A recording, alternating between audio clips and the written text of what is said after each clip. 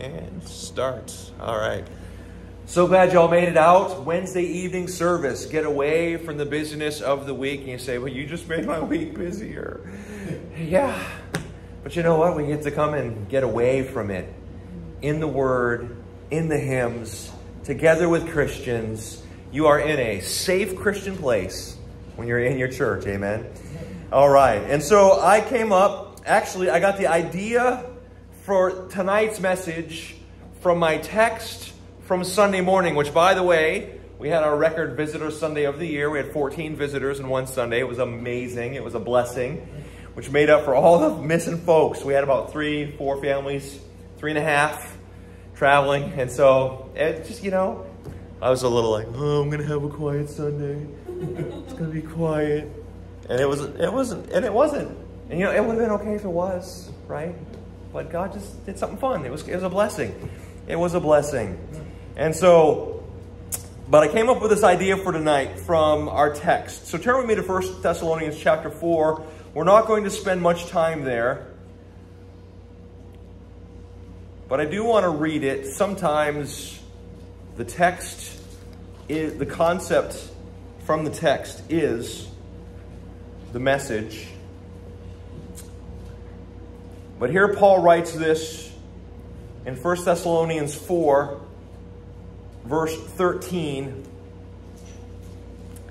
He says, but I would not have you to be ignorant, brethren, concerning them which are asleep, those which have already died, Christians that have already passed away, that you sorrow not, even as others which have no hope.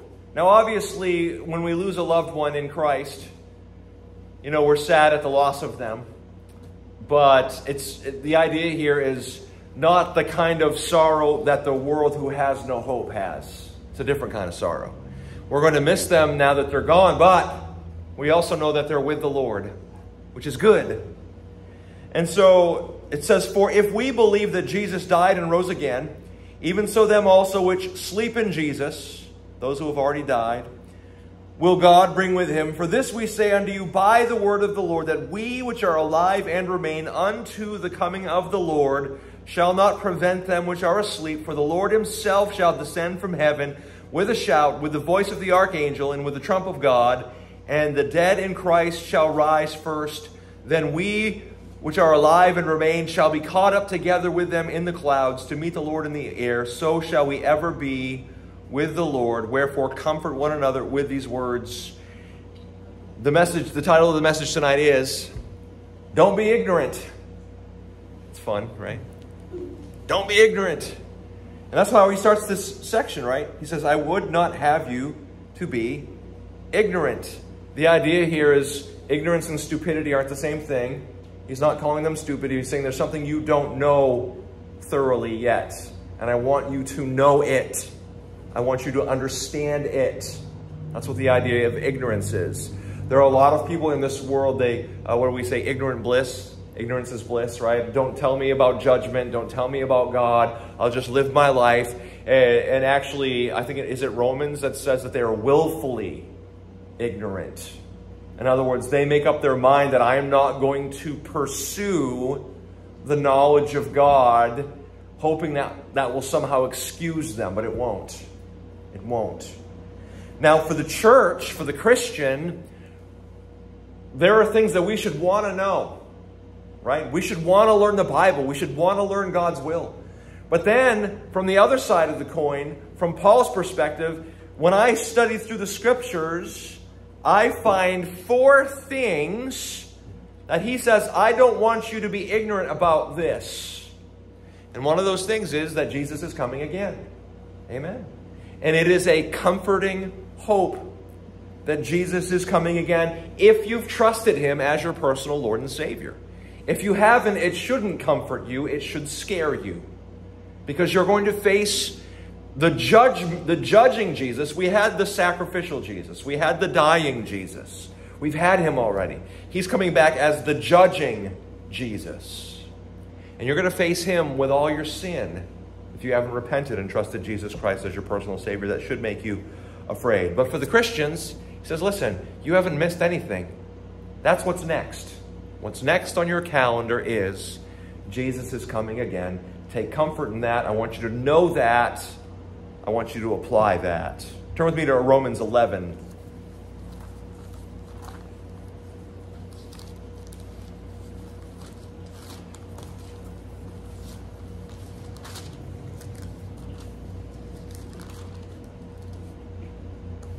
I'm not going to spend a lot of time here, but I am going to read quite a bit because it's really hard to jump into this chapter in the middle, because Paul is talking to the church about the difference between the Jew and the Gentile, but specifically the Old Testament law versus New Testament grace, the nation of Israel versus the New Testament church. And I don't want to read the whole chapter, but he does start to quote scriptures about David in verse 9. Talks about how that they will fall into a trap and a stumbling block. In verse 10, how that their eyes will be darkened. And we're talking about Israel, it says in verse 7. Israel hath not obtained that which he seeketh for. And so let's get to verse 11. We're talking about Israel. Paul says, I say then, have they stumbled that they should fall? God forbid. But rather through their fall, salvation has come unto the Gentiles for to provoke them to jealousy. The Jews had the oracles of God. They had the prophets. They saw the miracles. They crossed the Red Sea. They were delivered time and time again from their enemies. They had the promise that their Messiah was coming. They rejected Jesus Christ. Because they stumbled at Jesus, the rest of the world got to get in on the blessing of the truth that Jesus is Lord and get into the church. But that's not a complete fall for the nation. That's a parenthesis in God's timetable. Now, it also says to provoke them to jealousy, to let them know there's something they're missing. The people that were not a people are now God's church. Now look at this. If the fall of them be the riches of the world, and the diminishing of them the riches of the Gentiles, how much more their fullness? For I speak to you, Gentiles, inasmuch as I am the apostles of the Gentiles, I magnify mine office, if by any means I may provoke to emulation them which are my flesh, and might save some of them. He says, I want them to see your faith, your repentance, your trust, and I want them to be like you and me and come to Christ. For if the casting away of them be the reconciling of the world, what shall the receiving of them be but life from the dead? For if the first fruits be holy, the lump is also holy. And if the root be holy, so are the branches. And if some of the branches be broken off, faithless Jews, we know the root is Christ. And thou, being a wild olive tree, wert grafted in among them. Have you ever seen grafted trees before? I know a fellow, he used to love to graft in all different kinds of apple and pear trees in the apple and pear trees that he had. It's so cool. Now, if it's new, well, you can tell right away there's something going on. You've got a piece that you cut off and you put the branch in and you tie it in, but it's going to grow in. But it wasn't there originally, and you can tell by the fruit that it's like something different is going on here. So he's saying basically Gentiles were grafted in to the plan of God. Some of the branches, the faithless Jews, were broken off and we were grafted in. But it says this, verse 18, boast not against the branches, but if thou boast, thou bearest not the root, but the root thee. Thou wilt say then, the branches were broken off, that I might be grafted in. And then this sort of proud look at, this kind of, it's all about me sort of outlook that the church can have sometimes if they're not careful. Well, because of unbelief they were broken off. It wasn't because of you, it was because of their failings that God made them an example. And thou standest by faith, be not high-minded, but fear. For if God spared not the natural branches, take heed lest he also spare not thee. Behold, therefore, the goodness and severity of God on them which fell, severity, but towards thee goodness, if thou continue in his goodness, otherwise thou also shalt be cut off. And they also, if they abide not still in unbelief, shall be grafted in. For God is able to graft them in again. For if thou wert cut out of the olive tree, which is wild by nature, and wert grafted contrary to nature into a good olive tree, how much more shall these, which be the natural branches, be grafted into their own olive tree? For I would not, brethren, that ye should be ignorant of this mystery, lest ye should be wise in your own conceits, that blindness in part is happened to Israel until the fullness of the Gentiles come in. And so all Israel shall be saved, as it is written, there shall come out of Zion the deliverer, and shall turn away ungodliness from Jacob. And I'll stop there. But God's purpose in allowing blindness in part to come to Israel is so that the fullness of the Gentiles can come in. In part has the idea of temporary. Israel's blindness, Israel's lack of faith was temporary. Those branches were broken off. We were grafted in, church age. It says their branches will be grafted in again. Okay? And so that's why when you say, it sounds like too complicated. You start to talk about Daniel's 70th week. We reached Daniel's 69th week. They rejected the Messiah. And now we have the church age, and Daniel's 70th week won't happen until the church age is completed. Well, actually, Romans 11 here is a great coupling for that, because you can see the prophecies of Israel stopped at a point. The branches were broke off. We were grafted in. They'll be grafted back in again. And so we can see all this prophecy coming to fruition here and taught by Paul in Romans 11. But one day, the Jews will realize their blindness and their folly, and they will accept Jesus as the Christ, and the glorious national restoration of these people will bring in the kingdom age. And so we are not to, in pride,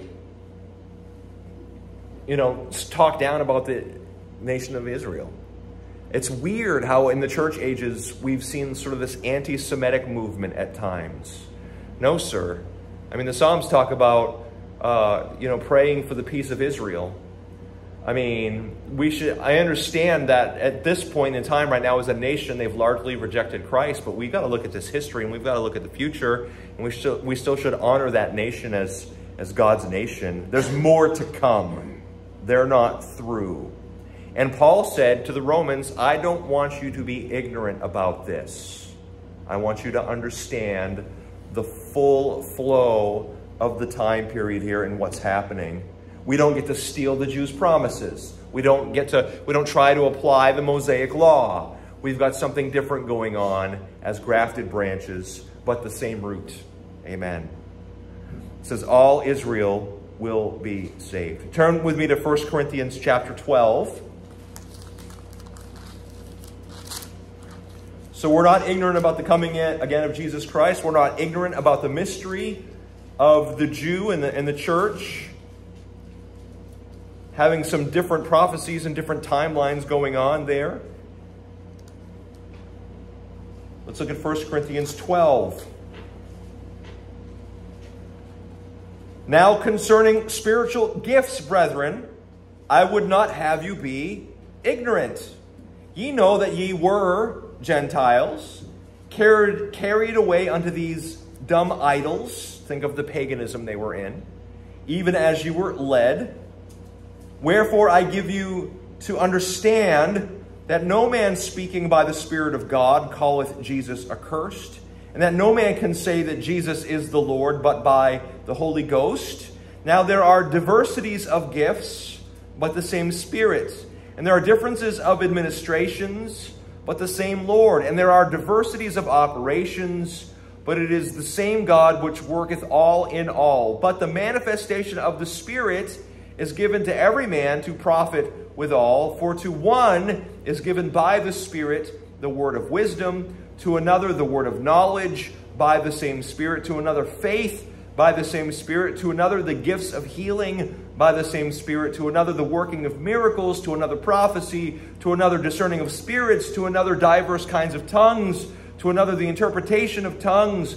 But all these worketh that one and the selfsame Spirit, dividing to every man severally as he will. For as the body is one and hath many members, now we're talking about the church, and all the members of that one body, being many, are one body, so also is Christ. So here right away he says, I do not want you to be ignorant concerning the Spirit, the spiritual things, the spiritual gifts. Notice, if you will, in your King James, gifts is italicized. We needed to add that because of English. It's a proper English edition, right? Context and language demands it. But the idea here is all the spiritual stuff, the spiritual gifts. And it's not just gifts. We've got the administrations, diversities of operations, etc., etc. It's not just gifts that he's talking about here. It's all these different workings of the Spirit.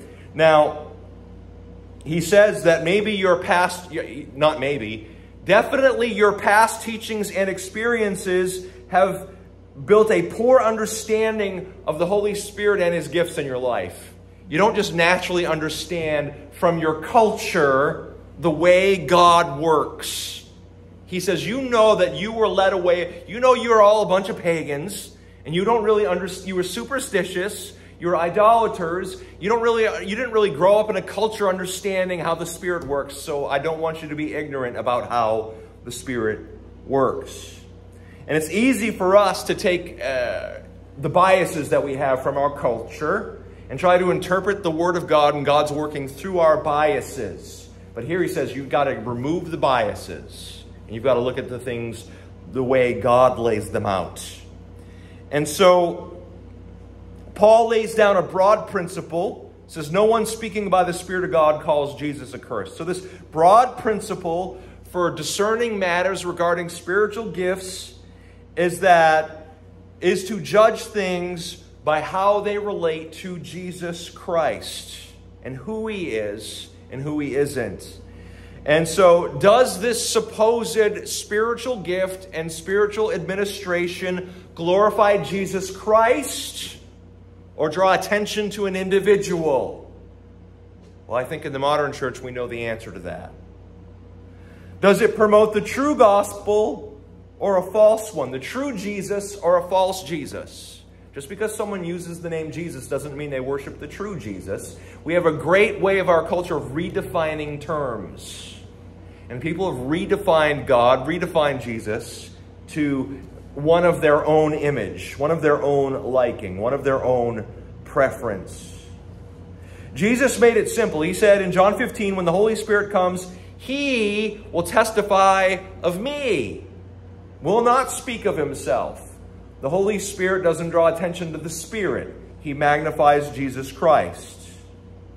He says that in John 15 and in John 16. So the ministry of the Holy Spirit is not to promote Himself or any other man or any other ministry, but to glorify and represent Christ. So Paul goes on here to list some 9 spiritual gifts in the following verses. And by the way, he lists more than that in other places. But he calls it the manifestation of the Spirit is given. Now I want you to understand the difference between the presence of the Holy Spirit and the manifestation of the Holy Spirit. The Holy Spirit is always present in you after you've trusted Jesus Christ as your personal Savior. Okay? The Holy Spirit is always present among believers. John 14:6, Jesus said the Holy Spirit will abide with you forever. However, at times the Spirit's presence is more apparent than at other times. He's present, but sometimes He is more manifest. He chooses to manifest Himself. Now, we should not think that the Holy Spirit is more present with us just because He's manifesting these gifts. The Holy Spirit is always present, but at times He's more apparent. And so it says, given to each one for the profit of all. The manifestation of the Spirit glorifies Christ and works to profit the entire church family, not just a particular individual. And so notice he starts with manifestations of the Spirit, and these seem rather benign. but they are the working and manifestation of the Spirit. If we look in verse 8, we have the word of wisdom. The word of wisdom. We have the word of knowledge. Those two are in verse 8. In verse 9, we have faith. Okay? So the first three are manifestations of the Spirit that we see in our churches alive and well today. Those are manifestations of the Spirit. The thing is everyone wants the other stuff.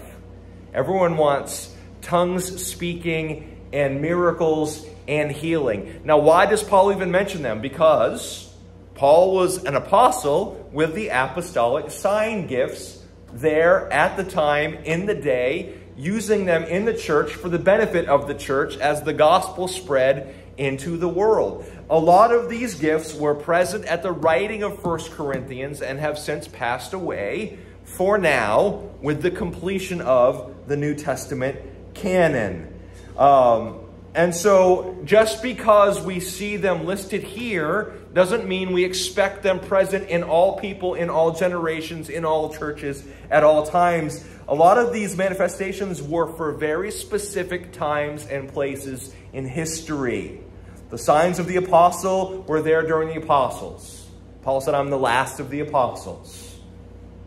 There are no more apostles right now, okay? And so with that have passed some of the apostolic sign gifts, but we still have these other manifestations of the Spirit. So it is not correct to assume that all of these will be manifest in every generation. So don't be ignorant about spiritual gifts. You know, we jump past the first three, but right now those are the most three evident and important in the modern church. The word of wisdom, the word of knowledge, faith. These are all manifestations of the Spirit that we can look for in our own lives and in our own churches. And so there's one more. Have I given three? Yeah, we did the coming of Christ, God's plan for Israel, spiritual gifts, and one more is right over in 2 Corinthians, chapter 1.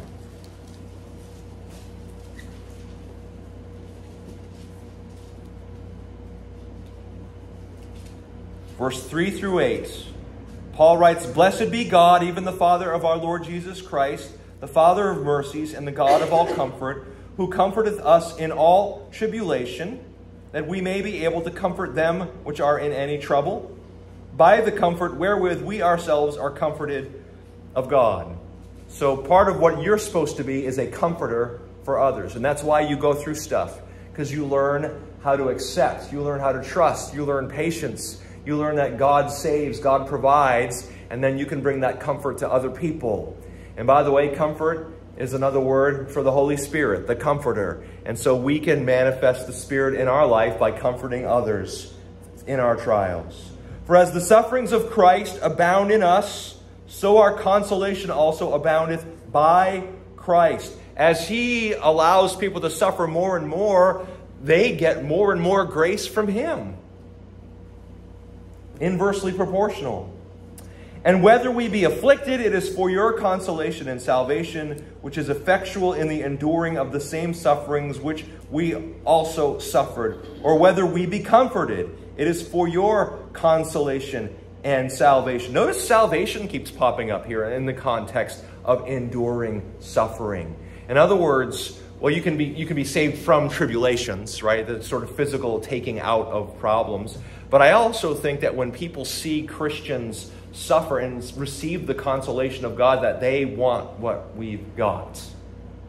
And when they see that, they say, what happened to you? How can you deal with that? How can you go through that? And we give them the gospel and they get saved. Amen. Verse 7, and our hope of you is steadfast, knowing that as ye are partakers of the sufferings, so shall ye also be of the consolation. For we would not, brethren, have you ignorant of our trouble which came to us in Asia, that we were pressed out of measure above strength, insomuch that we despaired even of life, but we had descendants of death in ourselves, that we should not trust in ourselves, but in God, which raiseth the dead. All right, so we could go on, but we're going to stop there because tonight is meant to be an abbreviated message, and I'm already getting on longer than I usually do. But the fourth, I would not have you be ignorant, is that suffering is part of the Christian walk. Paul said, I want you to know that we suffered. We've been beaten. We've been thrown in jail. We've been treated very poorly by our countrymen, by our society, by our government. And I want you to know that because I also want you to know we're okay. We're all right. Like we're smiling and we're still keeping on with our ministry because Jesus came into our hearts and helped us every step of the way. And so we're not just ignorant about suffering, but I don't want you to be ignorant about the consolation. Those words keep showing up in tandem. To console someone. You know, you got that crying kid and you bring them in and you give them that hug and you wipe away their tears and you're consoling your child. And that's what God wants to do. He wants to allow us to suffer. He wants to offer through the power of His Spirit and the power of His relationship consolation. And then He wants to use that as a tool of salvation and witnessing for the lost world we're in. Folks, don't be ignorant. We're partly called for some suffering and for some tribulation. And we ask all the times to be saved from even going through anything. That's not the correct request.